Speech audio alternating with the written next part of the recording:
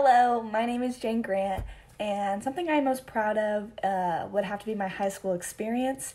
Athletically, I participated in 9 different state tournaments in the state of Kansas, and I lettered in 3 varsity sports my freshman year, so I'm extremely proud of that. Academically, I pretty much had straight A's all 4 years. I had 2 B's, but I'm extremely proud of how hard I worked to accomplish my goals in high school. And one of my core values that I live by and how it influences my life would have to be respect. I'm really big on respecting elders, respecting authority, respecting other people's opinions and beliefs. So I do definitely try to implement that in my day-to-day life because I think it can bring a friendship or a community together when there's mutual respect. Yes, thank you for your time.